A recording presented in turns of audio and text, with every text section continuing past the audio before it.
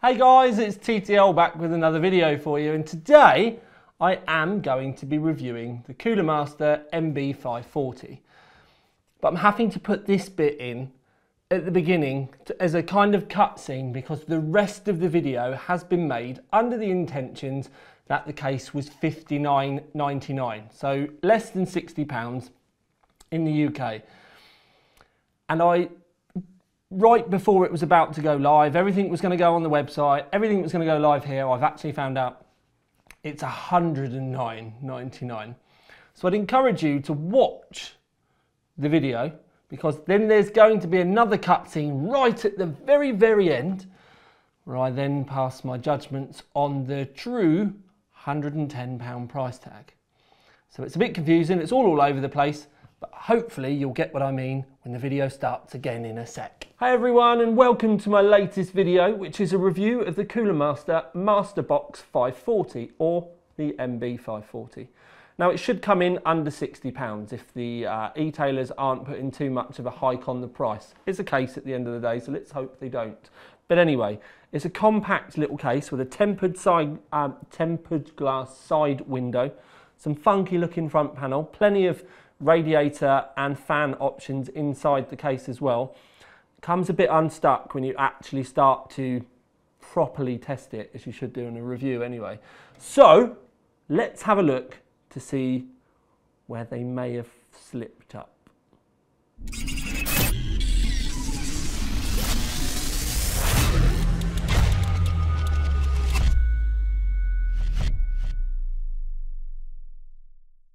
So we'll start where we always do, and that is at the front and the top. So at the front you have a couple of USBs here. This does go into a USB 3 header on the inside, and then you also have a USB-C over here, which is a separate cable, as you'll know for those of you with newer motherboards. Power switch here, then you have a headphone microphone combo, and then what you also get is a switch here, which can be the reset switch, but it also, if you look underneath as I do it, it can, as with this, it's wired into the RGB controller. So if you want it as a reset switch, you can do, but at the moment, or as it comes, it will come with it wired into the RGB controller, which also means if you don't have an RGB enabled motherboard, maybe you're running a slightly older system and are looking to update, that is going to keep you people happy. Now, the mesh on the roof is easily removable because it's magnetic. Now, as you can see in the roof, you have an off-center 120mm fan side, and you can go up to 360mm in the roof, so 3 fans in the roof. Then there is a 140mm mount as well, and you can go up to 280 with that. So there is lots and lots of fan options on the roof of the case. I said to you about the RGB, and you saw me changing it, and it is actually like a two-way mirror kind of aspect. So you've got the lights on the inside, and I actually like it. The aesthetics is very pleasing. I'm surprised how much I do like it, because that sort of thing normally doesn't kind of work for me, and we're obviously just cycling through the modes with the built-in little controller. But if you wanted to put this on your motherboard, it wires up to ARGB. It will do all of the things that your motherboard software can do as well. But the reason why we're here is I can just pull the front off, and I did want to say that when you do pull the front off, there are no cables, because if you have a look here, there's a couple of little gold-plated pins, and they go up there, so it's actually toolless. You can literally just pull the front off, and there's no cables being left behind. Now, this fan that's in the front doesn't come in the front of the case, obviously, because it's a Corsair fan, but you can get up to 320mm or a pair of 140s in there as well. So you have a good number of options for you to mess around with fan-wise. None of this is removable. It's just thin steel, powder coated. But one of the things I do want to show you while we're here, because it will make more sense in a bit, is the mesh area down the side of the front panel here.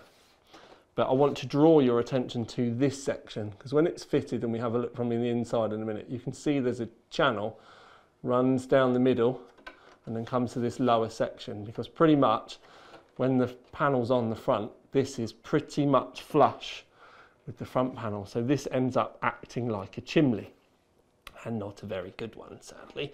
But like I said, just wanted to draw your attention to all of that so you're seeing it off before we get into the inside. Now, it is really easy to fit.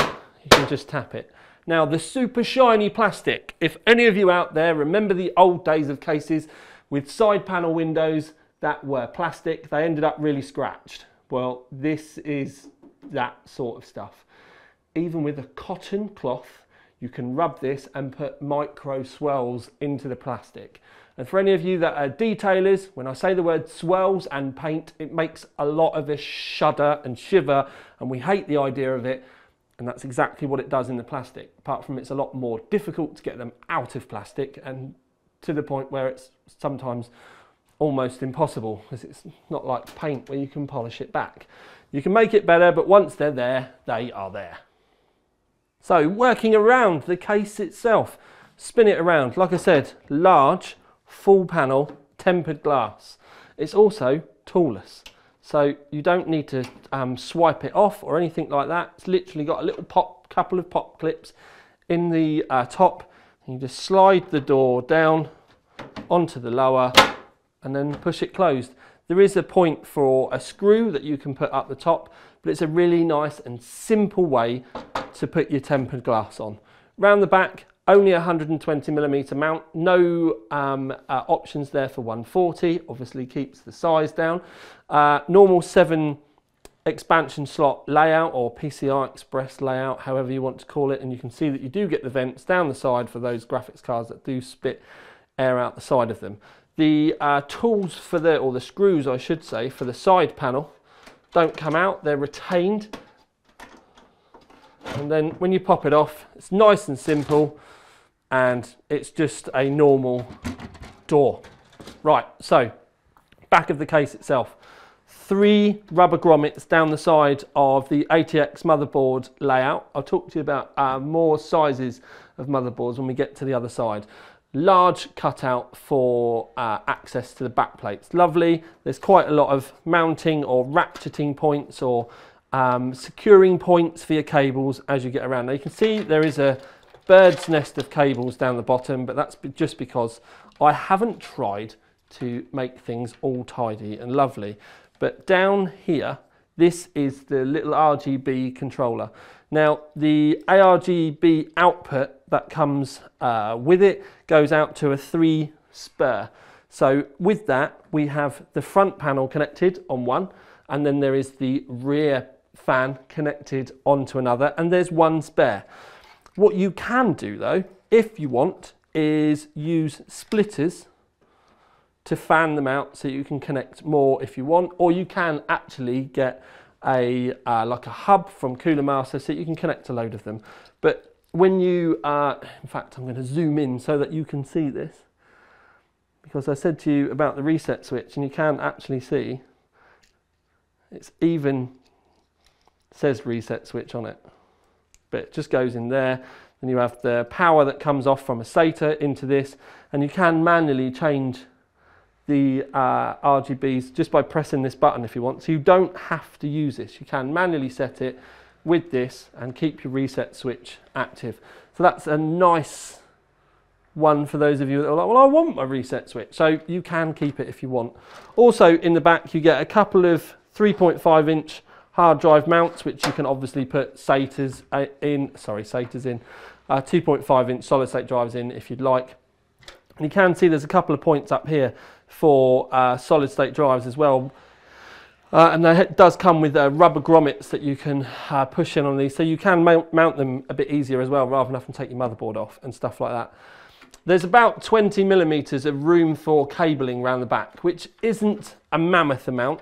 And if I'm completely honest, if you're not going to be using this hard drive mount in the bottom, I would remove it just so that you can add more cables into the bottom. But if you want, you can just use it to take the trays out and just stuff cables in there. Yes, it's not pretty, but I'm just trying to show you easy ways, and maybe something beginners out there may not have necessarily thought about. But once you've built your case, you literally can just tip it on its side. And this is how I normally fit the door panels. Get it roughly in the right sort of place, push it down. There you go, nice and easy. Do your screws up so it's not going to come off, and there you go, all ready to get plonked onto your desk. Then popping the glass side panel off, like I said, is very easy. They've made life incredibly easy for us in that regard. Now, I did say I was going to talk to you about motherboard sizes, and we can zoom in where the light is here at the moment, and it's a really easy way to explain. So XL80X has got a bit of extra width, but what you can see here is if we had an XL80X, it would come to about the edge of the grommets.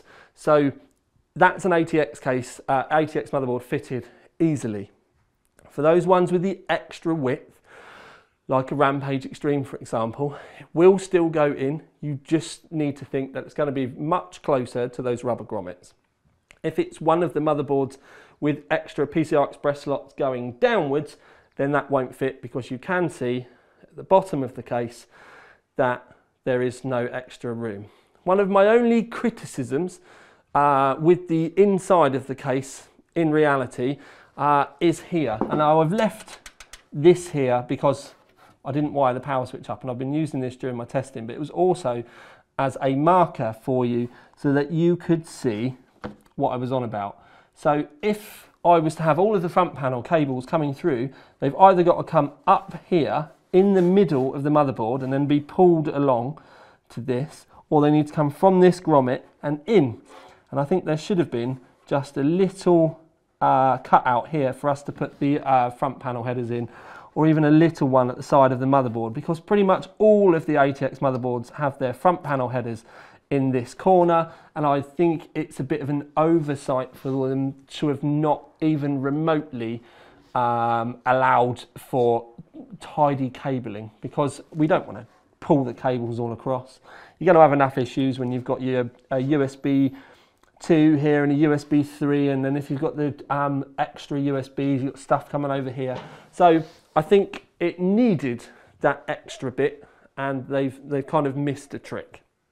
Other than that, from this side, it's just a fairly normal layout, and the only other thing for me to really point out is you can have the power supply either way. That's with the fan up. You don't need to worry about it stealing air from your graphics card, because most normal, decent, high-end power supplies hardly spin the fans at all. So it's not a concern that you need to worry about, but there is a nice little window here. I would just say that if it was for me personally, because this is just a normal standard length ATX power supply, I think this window needed to be another 10 millimeters longer so it doesn't cut off the designs as it has done with this one. But the main thing that I wanted to talk to you about in the front of this case, and I'm going to need to move the lighting in the background, is basically to do with that front panel. Because remember I showed you that channel that was down the middle, it was a bit like a chimney. Well, you can see there with the top 120mm fan, it doesn't actually get any airflow from the vents at all. So it's not getting any airflow from this. All of it is going into that center section, which means it has to get the air from the very bottom of the case. And you can see there the slight ventage that you can get from the lower one, but it's certainly not very big. And if I was to pull it off so that you can see what I'm on about, and I'll try and get it to stand up. Anyway, there we go. So you can see where I'm coming from. Now, it's obviously not the best design in the world. And I'm running around in the background because I'm getting fans for you to be able to show you where the fans sit. So that's where the top fan sits, and you can see it's pretty much all in here. The second one, again, and these are going to be the main two fans for airflow throughout the system. The second one sits there. Now the bottom one is a little bit better because it's got a tiny little bit of overflow, or overhang I should say, but it's still pretty much concealed all in that area, which means at the end of the day it's that small section of airflow for pretty much everything. Now when you turn the fans up, you can actually get an audible difference where you can hear the air moving around in the small lower section of that front panel. So effectively that front panel sits right up against the front of the case, acts like a chimney, and then you just have that small section at the bottom. Sadly, the temps have confirmed our fears, and I will talk to you about that now. Now, just a quick refresh on the way I do my testing, just so that I'm being very clear, because I have had to explain this to Coolermaster as well. So the CPU cooler, the fan on it is powered from a SATA, but it has a 9-volt reducer on it, so it runs at a continuous speed. The GPU, we set that to 60% fan speed, so it runs at a continuous speed, because then the only differences are going to be how the case performs. And that really is the fairest way that we can do it. We run a specific test on the graphics card, which is just Unigine looped for 30 minutes, and we save the maximum speed. Sorry, we save the maximum temperature. And then the CPU is run with LinPack without AVX for 30 minutes with OCCT, and we save the maximum across all of the cores, and then what we do is we average it out. Now the thing is, with the graphics card, if the graphics card hits 80 degrees, because it can't then ramp the fans up because they're manually fixed to 60%, it will then effectively just throttle itself and downclock a bit. So we actually call 80 degrees a fail. Now in our graphs you'll see that the temperature is, it will say 60, but that's because it's effectively, what we do is we take the room temperature off of the maximum temperature and we display the delta temperature. I did have a complete mind blank then. So we take the ambient off of the maximum and that gives us the delta.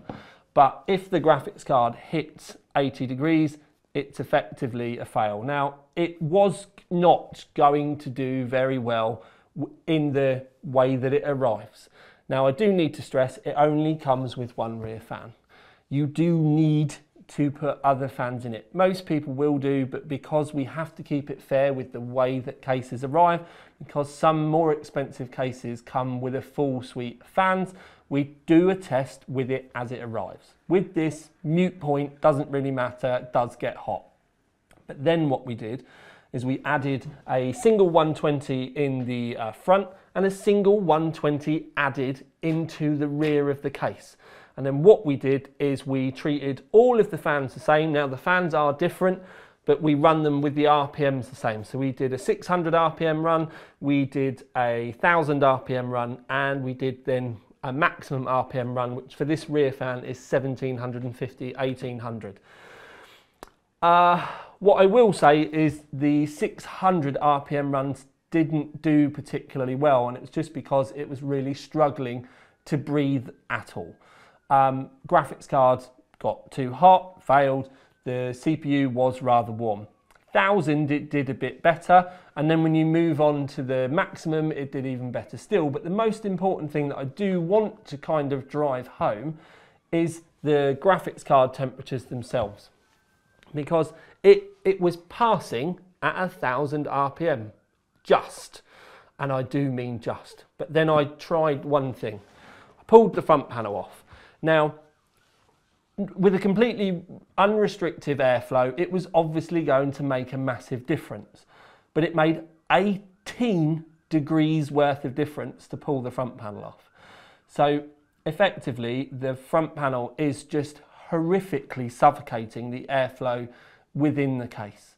And the point that it makes its biggest impact on is the graphics card. So if you were looking at this as a good basic gaming case, it's not going to cook your system because effectively you're not going to be manually fixing your fan speeds. But if you have your graphics card on a curve, it is going to run faster, which I mean it's louder, because it's going to have to work harder to get the air. And it's just that there's not enough airflow being allowed into the front of the case.